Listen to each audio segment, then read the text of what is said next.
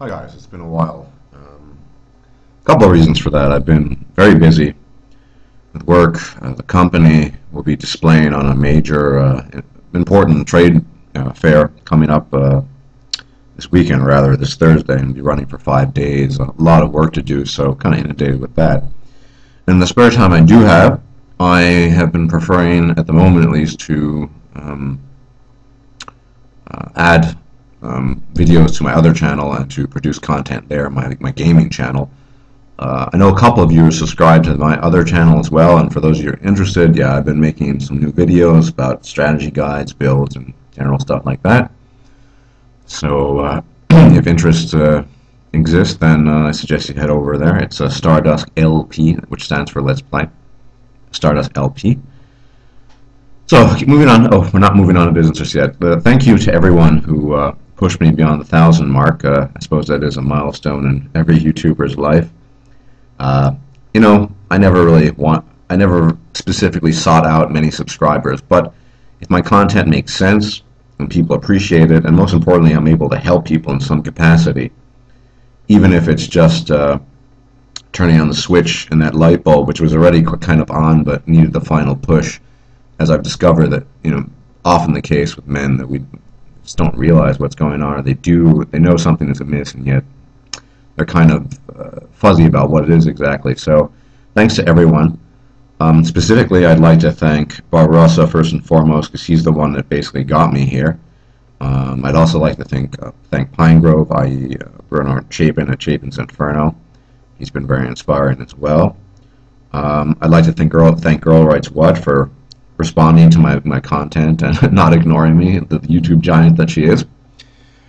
And also Brocky Mr. E, despite our major disagreement on certain issues. I appreciate his 2 cents on a lot of things.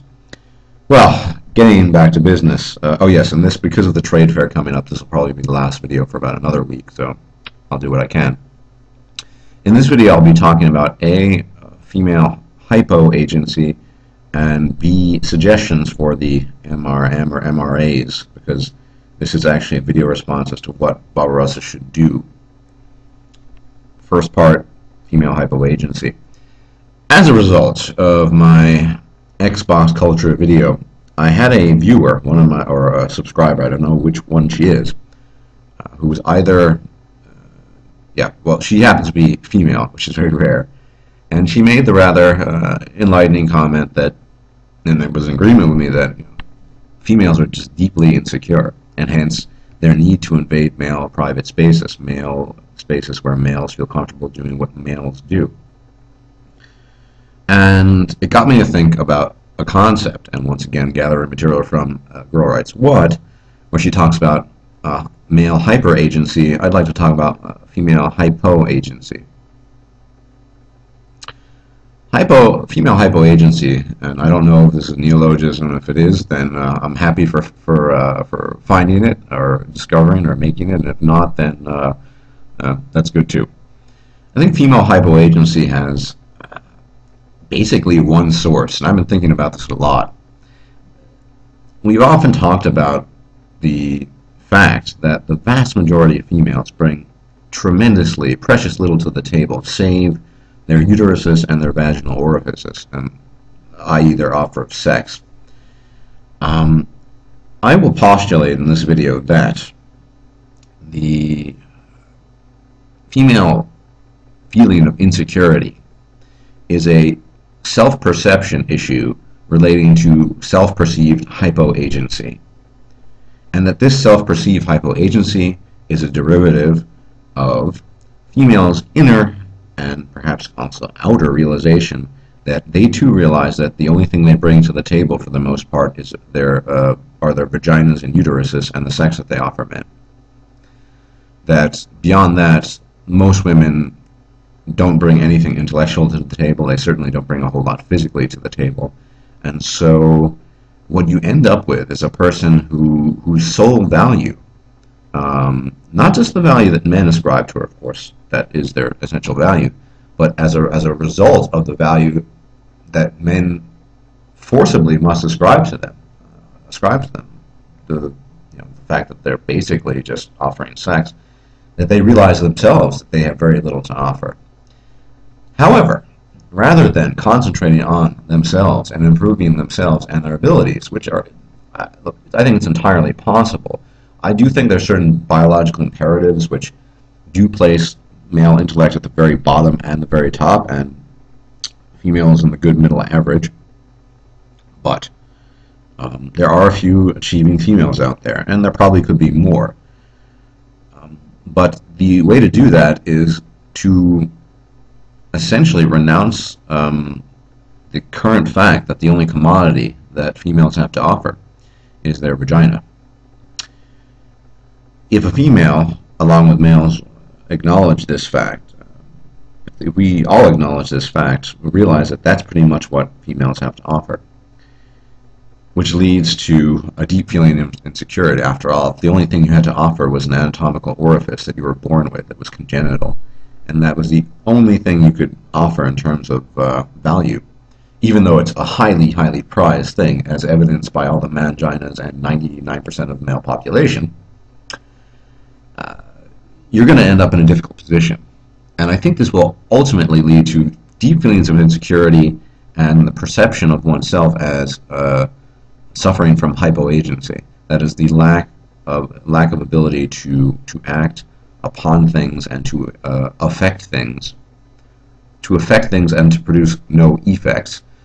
And in order to compensate for that, it appears that females are very willing to gather in a mob mentality group, whereby the perception in such a mob mentality group is that there is strength in numbers, and the illusion thereby produced in such a group that there is strength in numbers is that one's argumentation and whatever the case might be regarding the topic one's arguing about, and one's sense of cogency and the ability to convince is actually strengthened by the group, whereas it's actually not.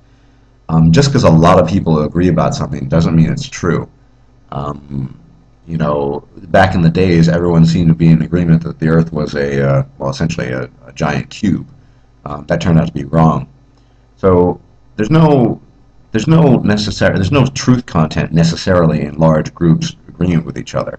In fact, I'd posit the idea that it's far less likely, because large groups are often symbols of, not always, but often symbols of comfort zone, where people feel comfortable, rather than symbols of truth content and zones where, yes, where verity is the main issue. So we end up, let's backtrack a bit here. Females basically only have their sex and vaginas to offer, which leads to personal perception of insecurity, because that's all you have, and you know that's a limited commodity as well. It runs out pretty quickly on the timeline, which leads then to, in my opinion, a perceived sense of hypoagency. There's no reason, in theory at least, why women couldn't achieve, at least to some extent, the things that men could intellectually, but they seem to have very little interest in doing that. Rather than bettering themselves and improving themselves, what they end up doing is gathering these mobs, appealing to, say, state power, basically appealing to bully powers in order to enforce what they think is right, or in order to at least persuade themselves and assuage themselves of their feelings of inadequacy and insecurity. The more join in, the better, because then groups that are a derivative, whose formation is a result of people just wanting to feel comfortable with each other, are invariably not going to see the logical fallacy that such a group, just by dint of the numbers, can very readily lack truth content with regards to the topics it might be advocating, and its real reason for being there is to make the people feel good about themselves. But since women totally miss the truth content aspect, they jump to the other aspect, which is, I feel comfortable, we're all right, and they beat you over the head with a hammer. Interestingly enough, you'll often see this hammer wielded in the form of the male henchman, The male henchman is nothing else but a mangina, a white, not necessarily a white knight, but certainly a mangina, one who kowtows to the female will, and one who denigrates himself in the eyes of the female in an effort to garner their favor in order to gain access to their most coveted vaginal orifice. That's what happens. And the combined might, or I would rather say false might, but it is a might in the sense that we suffer the repercussions of it, of the female mob mentality using male henchmen to enforce their will is devastating. It's devastating because we have an entire organization that we call the state or government that's organized around this strange genesis of things. And the consequence of that is what we see in the divorce courts, what we see in all sorts of things: financial aid, women's help centers, women curves, women-only gyms, women-only tennis clubs, and so on and so forth. Apropos, I thought it was a very nice video that Save the Men made right after that previous video of mine about his very short, sweet, to the point. It was an excellent video. He talked about Joe, his friend Joe in the cycling club, who was essentially jettisoned from the club due to a conglomerate of wenches who did not accept his very logical reasoning that he had no desire to help fix their tires or bicycles, because he wasn't going to be riding with them anyway, so what was the point? Therein lies, of course, the expectation that the male, the henchman, is there to do the bidding of the females. Of course, many others apparently pitched in. Jono is no longer part of the cycling club, and Save the Men apparently, based on what he said, doesn't seem to be doing that too often either. Women basically creating nonsense. So essentially what we have is an epidemic. We have an epidemic which has now reached catastrophic proportions at the levels of government, at the levels of the interpersonal relationship, and really, and in the family, of course. I mean, we see that that's the melding of the state-fueled mob mentality and the interpersonal, that projected onto the interpersonal relationship. Terrible stuff. All because women correctly perceive themselves as, lacking agency save for their vaginas. That is the trump card. The problem here is that, as I mentioned before, rather than bettering themselves, increasing their intellectual faculties, improving themselves in general, they simply resort to the mob mentality and gang up on people. They could, instead of doing that, be proving to us, if they could, us men, that yes, they can play games as well as us. They can do all of these things as well as the rest as men can. But rather than screaming at us and telling us that they can do it, they actually, in fact, do it. Remember, it's a lot of claptrap coming from the female mob mentality, along with their henchmen. Their henchmen are always noticeably silent. If you've observed, they just kind of do their bidding, or they'll put down the other men, all in an effort to garner favor, in an effort to gain access to the coveted vaginal orifice. Bad stuff, no doubt. The question is, what can be done about all of this? At the end of the day, precious little. However, I am personally of the opinion that the principles of a man going his own way can lead to the eventual erosion and then implosion of the vaginal power hypoagency model, as I will coin it now. How is this achieved? When men consciously give up their vaginal dependency and renounce relationships with females on anything more than on essentially a romantic level, because that's where sex and the desire for the vaginal access takes place. You could see, in the long run, a transformation on a societal level if we had the numbers, that is. The numbers are, it's always a question of numbers. Get enough numbers behind you and you can actually affect some changes. You could see a change, a massive change, possibly in the behavior of females. Initially, what you probably would get more mob mentality, more ganging up more employment of mangina henchmen in order to assail the men who correctly turned their backs on the vaginally endowed. But in the long run, it would force women to reflect on their own feelings of insecurity, their own hypoagency, and realize that these days, bringing your vagina and uterus to the table, well, that's just not cutting the mustard anymore. You need a little bit more than that, honey.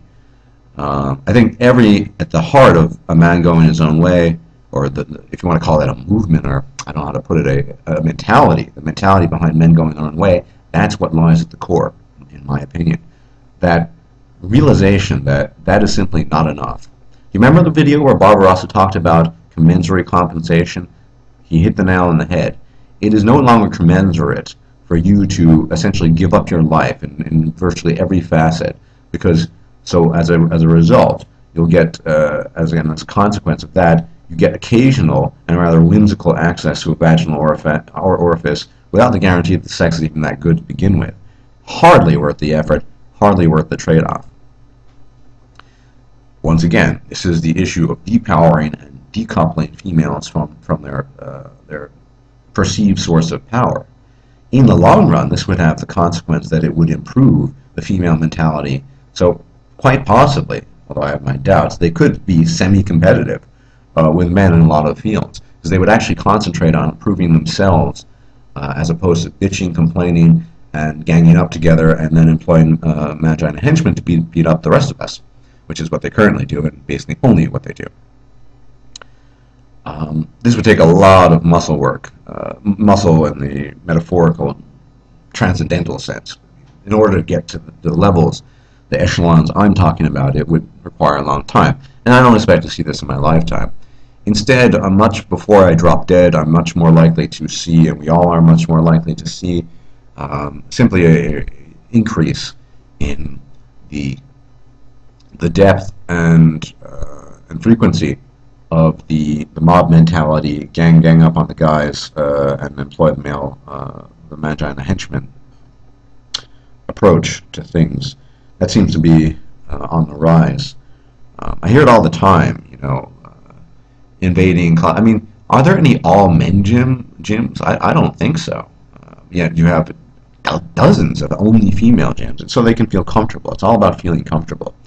And this, of course, leads to the further realization that maybe I'm entirely wrong, that men, on a general whole, are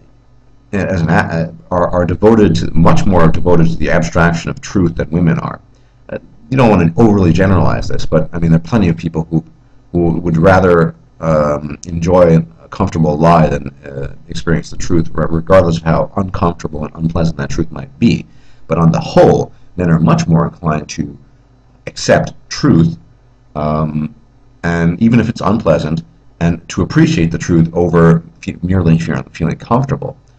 You know, if I have cancer and I'm about to drop dead because of it, I'd prefer to know that, personally. I also wanted to know the bad stuff about the tumor rather than postponing it. So, and women seem to inevitably be more about comfort. Whether this is entirely biological or a consequence of biological imperatives which then arose at some point in time in the distant past and then transform themselves into a social vehicle is kind of irrelevant, because regardless of whether it's one or the other, or a fusion and mix of the biological and the sociological, or the social, the societal, what we have is a pattern that has been recurrent for at least dozens of millennia, if not much longer, if you hark back to the various other hominid ancestors we have. So how to break that? I don't know. So on the one hand, I'm not hopeful. Never hopeful, actually. I'm not hopeful. But on the one hand, you could, theoretically, as a consequence, by withdrawing their trump card from them, forcibly so, by turning your back on the female relationship, you could, in fact, force them to think about things. But much more likely, it would lead to more mob mentality, more of the same, more of what we've become accustomed to. And it is increasing. We see this constantly. Regarding, so I don't know what to really think about. These are just ideas I'm throwing out on the table. And a final note, I really have thought about this extensively, and I've come to the conclusion that men who claim to be MRAs, who are endorsing having relationships with females, regardless of whether they believe there are good females out there or not, are really essentially endorsing something that's counterproductive to the movement as a whole, and really counterproductive to men. Because regardless of what people claim, a man is primarily and will always primarily be interested in a romantic relationship, if you want to term it as such, in the vagina of a female and her whatever other secondary sex characteristics she has, her ass or tits or what have you. And because of that, every time you engage in a relationship with a female, you are empowering her in that one aspect of her being, which apparently the sole aspect of her being that has any value. And you are encouraging the insecurity and the apparently not only perceived but actual hypoagency on their part. That is why I really, really, really can only stress that not in trying to engage in sexual relationships with female, any sort of real relationship. You know, fucking duck, fine. But beyond that, I'm really of the opinion that engaging in relationships with females is counterproductive to men's issues, because also, in order to continue to keep the female placated in a relationship, you inevitably have to make concessions, which will cost you A, your identity, B, your freedom, and will inevitably put you much further away from the camp you would perhaps like to be in. So relationships with females are not only a waste of time, just in terms of money and all this other stuff, but they're tremendously costly in other ways. And I think actively pursuing relationships with females, regardless of what their intentions might be, and regardless of how you might perceive them, further leads to more hypoagency and more mob mentality on the part of the female. And at the end of the day, as Barbarossa implied in one of his videos, at best, I'm just paraphrasing here because I don't remember the exact words, we have a very tenuous truce that exists between the sexes. At the end of the day, the people who will stand by you when it's all said and done are most likely your male friends, not the female. Not the female. The people who have your back are your friends, who are most likely to be male. So we as a whole need to stop empowering females in their hypoagency, which leads to the muck and the mess that I just talked about in Xbox culture, and the Save the Men talked about in his video. It really needs to be done, and encouraging men to seek out the so-called few good eggs and the microbacteria in the haystack, or rather in the cosmos. I think it's a better way of describing the microbacteria in the cosmos, is really counterproductive to both the men themselves pursuing it and to other men.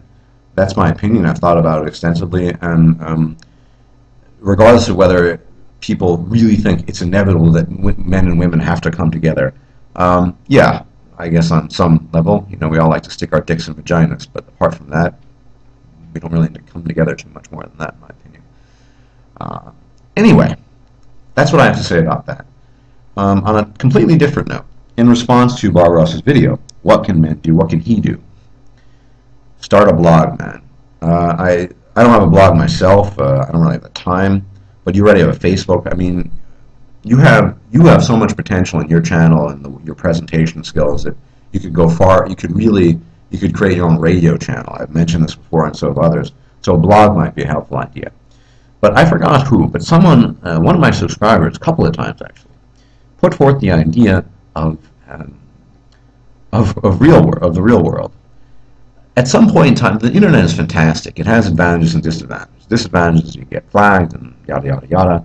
Advantages are it's huge, and so it's hard to track people down, and so you can pretty much post your ideas as they come to you. But at some point in time, if men really I think on some level we need some organization. I don't mean an organization like the ACLU, but I mean organizational skills. That's what I mean by using substantive organization. So we need some organization, and the organization, in my opinion, can probably only be achieved through real-life meeting and real-life discussion. Now, a couple of suggestions towards this end. Just as an example, I know that both Barbarossa and Armageddon dwell in my former home city of New York City, and so, well, I guess it'll always be my home city, so it's not former. Anyway, sorry for rambling. So it's quite possible to create a meetup group there. And there's this kind of semi-cheesy site, but it's useful if you have certain interests, meetup.com. They're interests for everything. I don't see why it wouldn't be, a men's group, although who knows, it might get shut down there. be possible.